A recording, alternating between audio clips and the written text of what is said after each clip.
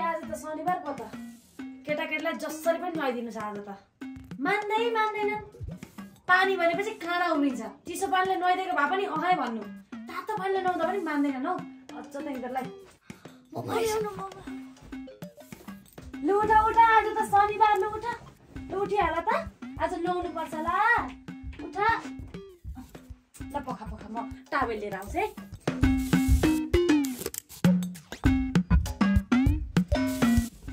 ढोका पनि लगाइहालेछु ल उठा त मेरा ज्ञानी छोराछोरीहरू तिमीलाई नुहाएपछि तिमीलाई मिठो जे मिठो लाग्छ जे मन लाग्छ त्यही खुवाउने हो आज अनि जे भन्छौ त्यही खाजा बनाएर खुवाउँछु जे भन्छौ त्यही गर्छु ल आज मम्मीले गर्ने भाइ ल उठा त अब चाहिँ नुहाइमा जाइहालौँ तातो पानीले कस्तो रमाइलो हुन्छ उठा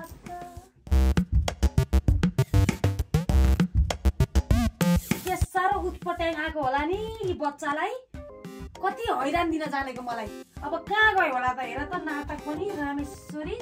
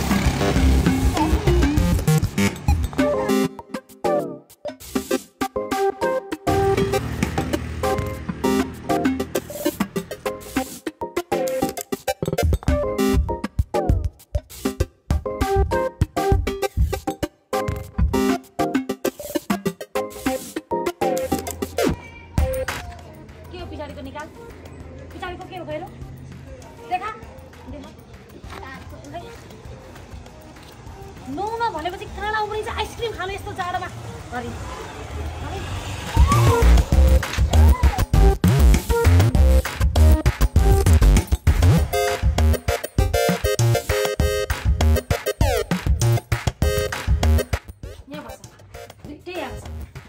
यहाँ छेउमा नजिकै नुहाउनु भनेको राम्रो हो हप्तामा 2-3 चोटि नुहाउँछन् मान्छेहरू तिम्रो जस्ता केटाकेटी कति नुहाउँछन् थाहा छ म त झन् माया गरेर हप्तामा 1 चोटि नुहाउ न छोरा हो भन्छु आइसक्रिम खाँदा चाहिँ तिमीलाई जाडो हुँदैन तातो पानीले नुहाउँदा चाहिँ जाडो हुन्छ हैन नुहाउनु स्वास्थ्यको लागि राम्रो हो हेल्थ सब्जेक्ट छ नि पढ्दैनौ थाबै यस्तो गर्छ तिमीहरू भन त नुहाउनु भनेको धेरै राम्रो हो डङ गनाएर जानु भन्दा सफा सुगर भएर स्कुल जाँदा पनि आहा यो त कस्तो हेल्दी आहा यो त कस्तो सफा जहिले नुहाएर आउँछ भने राम्रो हुँदैन अब बुझ्यौ नि हैन बुझ्यौ नि हुन्छ मामा हामीले भन्दैनौ अब हिँड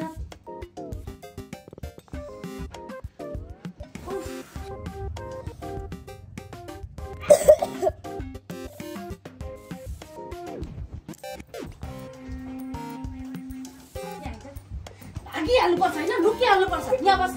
अब डोरीले बाँधेर राख्छु है म यहाँ बस्छु पलाएर फेरि तँलाई यहाँ बस अब भाग्यो भने भोलिदेखि स्कुल जान दिन्न म स्कुल जान भनेपछि खुब मन गर्छ हैन अनि सफा भएर जानु चाहिँ पर्दैन गन्धे भएर जान्छौ 1 हप्ता भइसक्यो नुहाउनको आज नुहाउनै पर्छ यहाँ बस अब तिमीलाई म खुट्टा बाँध्न राख्छु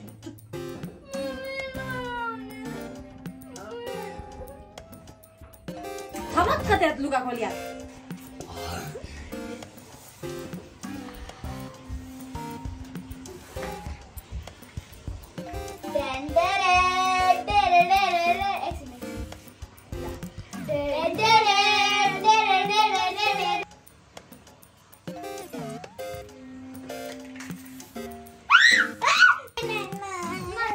हामी स्विमिङ पुलमा जान आँटेको होइन स्विमिङ गर्नलाई घरको बाथरुममा नुहाउन आँटेको हो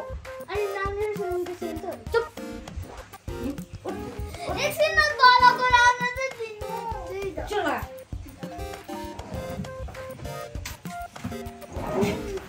नसकिने हो इधर आइला शनिबारै किन आउँछ भगवान स्कुल जाँदै ठिक हुन्छ मम्मी वी आर रेडी तिमीहरूलाई मैले फुटबल खेल्नलाई रेडी हो भनेको हो ल हुन जान्छौ कि तिमीहरूको म मारी गइदिन्छु हिँड नाइ मम्मी हामी आफै जान्छौ हामी ठुलो भइसक्यौँ हजुर जानु पर्दैन ल बाइ बाइ त्यहाँ ननाइकन निस्केको रहेछ भने म तिमीहरूको यहाँ हेर्छु नि म मारिकन बाइ बाइ त्यहाँ नलाउँदा पानीको आवाज नसुन्दा ढाड मारेको पनि आवाज सुन्नु पर्यो है मैले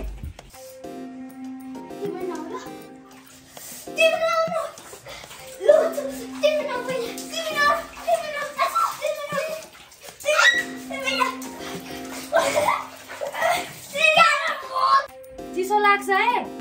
त्यो छिटो नआउनु चिसो पानी नखोल्नु नि फेरि ल छिटो नआऊ है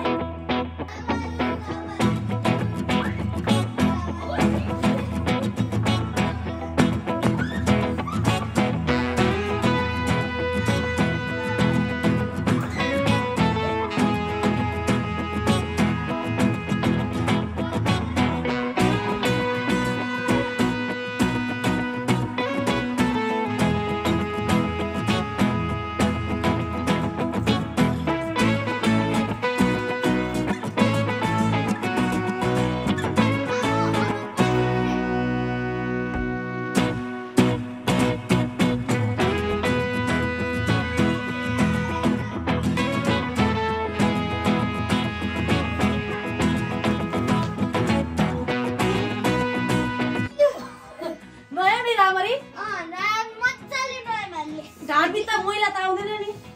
गीत गाएर त कस्तो मजाले गान्यो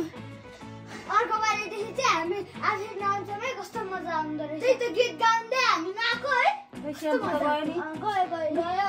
ल ल हेर त कति रमाइलो हुन्छ नहुँदा हामीलाई त जाडो भएको फिल पनि भयो ल ल ल बाबा एकछिन जा अब ल उठा त बाबु अब स्कुल जानुपर्छ उतै गर म तपाईँ ल्याइदिन्छु ल ल उतै गर त उठा ब्रस गर्नुपर्छ ल उठा त पहिला उठेर बस्छ ल यतिकै ल उठा म पानी ल्याइदिन्छु है ल तातो पानी खाऊ ल म खाजा बनाइदिँदै गर्छु यो तातो पानी खाएर ब्रस गर्नु है अनि स्कुल जान रेडी हुनुपर्छ ल मलाई त तातो पानी खानै मन लागेन नखाऊ अहिले मम्मीले मार्नुहुन्छ नखाऊ केही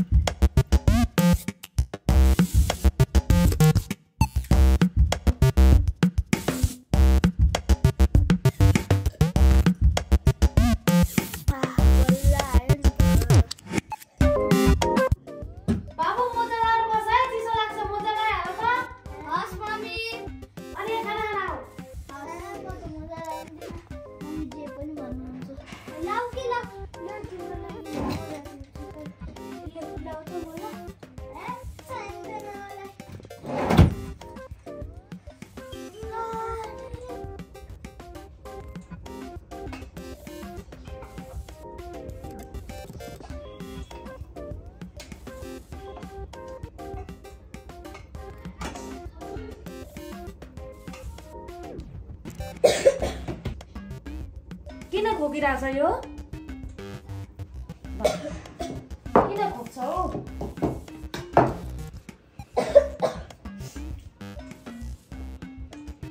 ल अब गएर रेडी हुने है तिमीलाई म तातो पानी दिन्छु यो दाल सर्ट पियो तिम्रो लुगा खोकियो एकैचोटि मात्र ल दाल पिया है मम्मी म पनि मै खानी कहाँ भर्खर खोकी लागिरहेछ यहाँ अब खानु हुँदैन मै यस्तो मलाई खोकी के भन्न के दिखाइ हुँदैन भन् बाबु हुँदैन भन्छु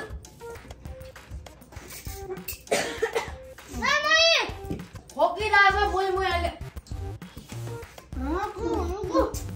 हुँदैन भनिरहेको छु अहिले स्कुल जाने बेलामा रेडी भयो नि ब्याग बोक के भयो नो ज्वरो पो आएछ त मुही खाएर अघि त्यत्रो नखाऊ भनेको त ल पर्दैन स्कुल जानु अब हो झन् साह्रो पारो भने पर्दैन म मेमलाई एप्लिकेसन लेखेर दिन्छु पर्दैन हिँड आज रेस्ट गर्नु बाइ मम्मी तिमी राम्रो जाऊ है अब सुतिराख्नु ल अब तपाईँ खाएको छ निको भइहाल्छ यो तपाईँ पनि खाऊ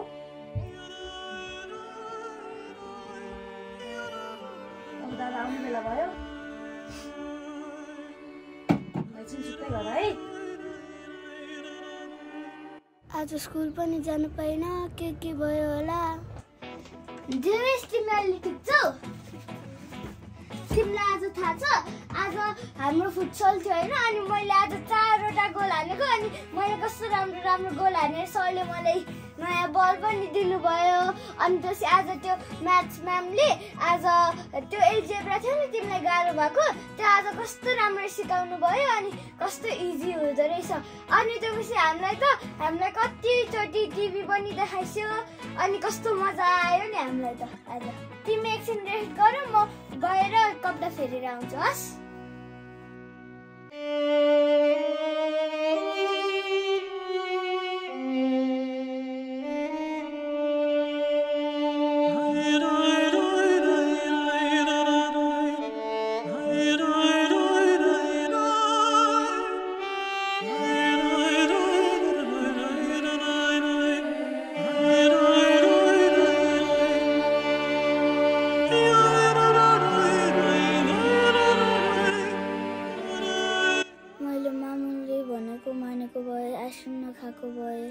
म यस्तो कहाँ हुन्थे मैले पनि म्याथ सिक्न पाउँथे अब म मामुलाई सरी भन्छु मम्मी मम्मी के भयो बाबु के भयो सरी मम्मी मैले बिहान चिसो पानी खाएको थिएँ हजुरले भनेको नमाने अनि मैले पनि खाएँ अनि त्यस्तो गर्नु हो त मैले त तिमीहरूकै लागि भनेको हुन्छु मैले भनेको मान्दैनौ अबदेखि त्यस्तो नगर्नु है तिमीहरूकै राम्रो होस् भनेर जहिले तातो पानी पिउँछु अबदेखि यस्तो नगर्नु है चिसोमा एकदम बार्नुपर्छ क्या चिसो लाग्यो भने कति दिन लाग्छ कति स्कुलमा पढाइ छुट्छ बुझ्यौ हेर त यसरी बस्नुभन्दा अहिले खेलिरह हुन्थ्यो हेल्दी हुनु भनेको त राम्रो हो मैले भनेको मान्नु है अब गुड हेलो एभ्रीवन नमस्ते म जविन श्रेष्ठ अनि म स्मारिका ढकाल हजुर अहिले चाहिँ हट वाटर खाइसक्यो होला अहिले जाडोको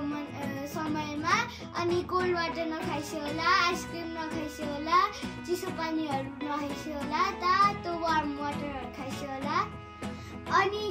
तातो पानीमा नुहाउनु होला अनि मम्मीले भनेको मान्नु होला हजुरहरूलाई कस्तो लाग्यो आजको भिडियो यो चाहिँ अब